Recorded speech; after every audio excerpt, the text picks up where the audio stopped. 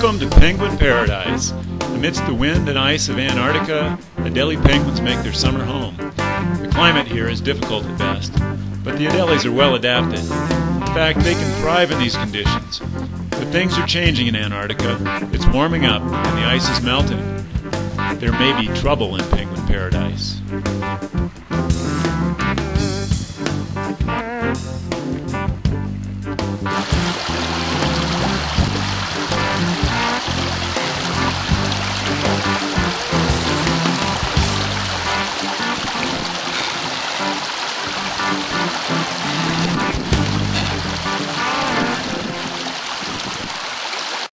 Penguins are perhaps one of the most loved animals. Their human-like behavior attracts our attention and fascinates young and old alike. It's easy to see the individual personalities and thought processes when each penguin chooses the best way to cross the stream. Though highly aquatic and at home in the sea, Adelie penguins avoid the water when possible. They enter the ocean reluctantly and then only to feed. After all, it's in the water that they may encounter their number one enemy, the leopard seal.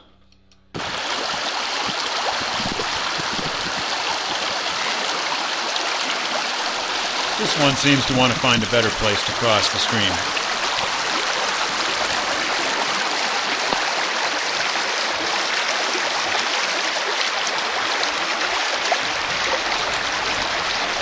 Let's see, how does it look here?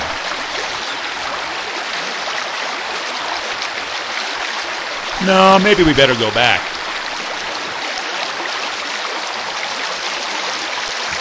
Okay, how about here?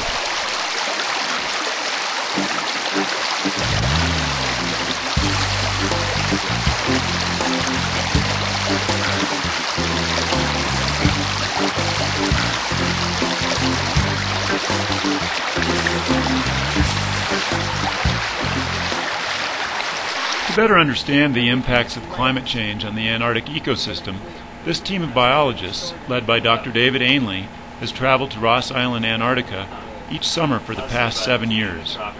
They hope to describe the ecological factors which regulate the fluctuating penguin populations. With the help of the U.S. Coast Guard, the team of scientists heads ashore.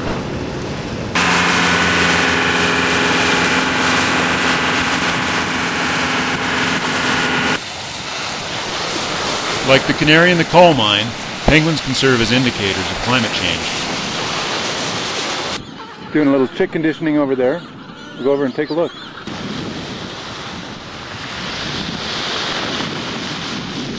In order to measure the health of the penguin colony, a few of the approximately 50,000 chicks are caught, measured, and released.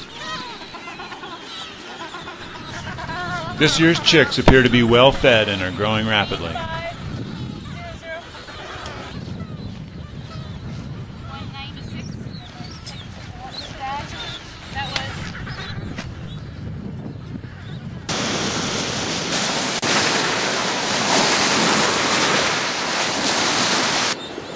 Most of these chicks were born in late December.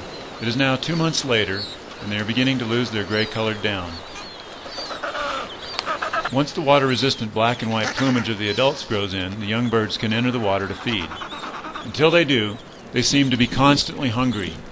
They harass and chase the parents incessantly for more food.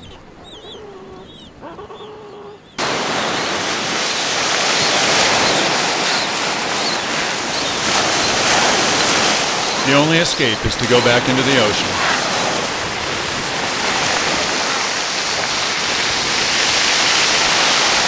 When they return from their foraging trip, they seem to have no problem finding their nest and chicks among the masses. Adults and chicks can recognize each other by voice.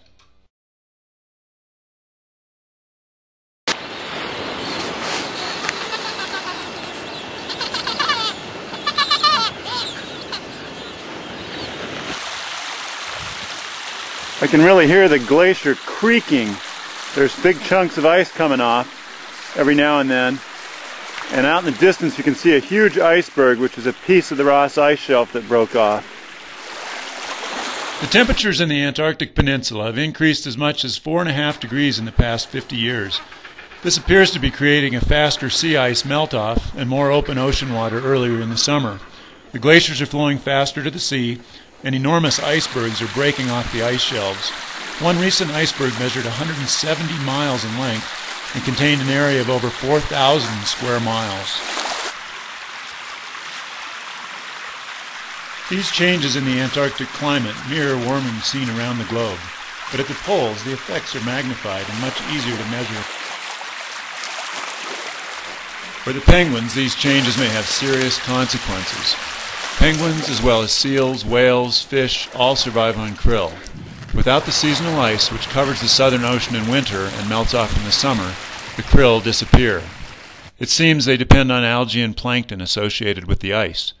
Without the ice, there is no krill. Without the krill, the entire marine food web of the Antarctic may falter. The penguins enter the water very cautiously, always aware that there may be a leopard seal lying in ambush.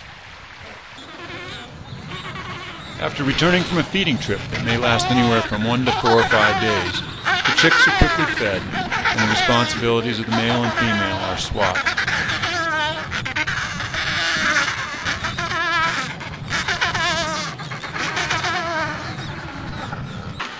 One bird will stay and watch the young while the other goes out to get more food for the growing chick.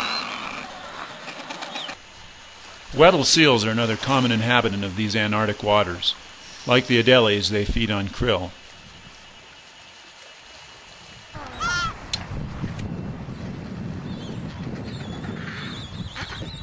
When the adults return from a foraging trip, they immediately return to the nest and regurgitate food for the chicks.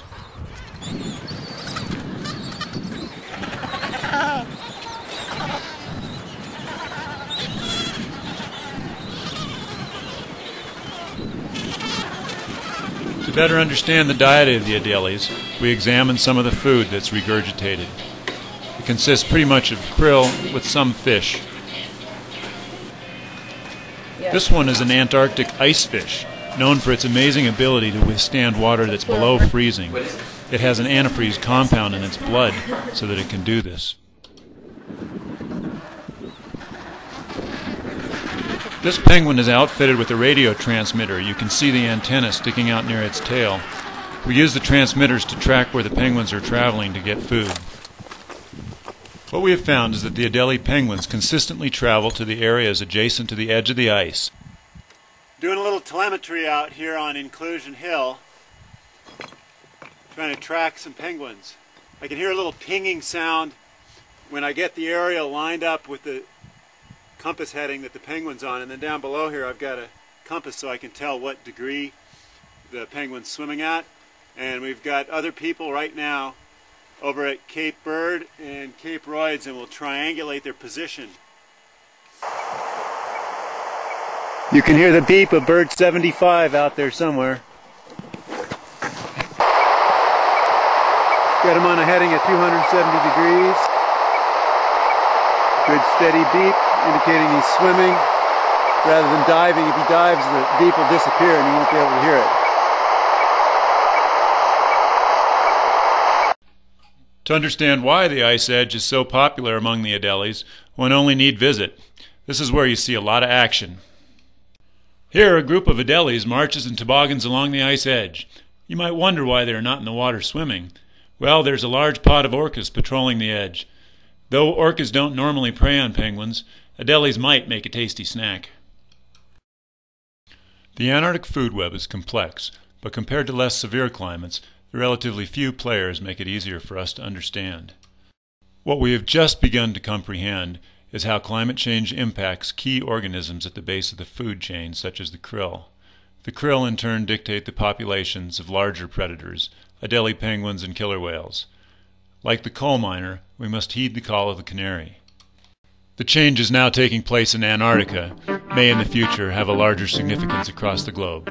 By paying attention to Antarctica's Adelie penguins, perhaps we can better understand our own role in the Earth's delicate climate balance.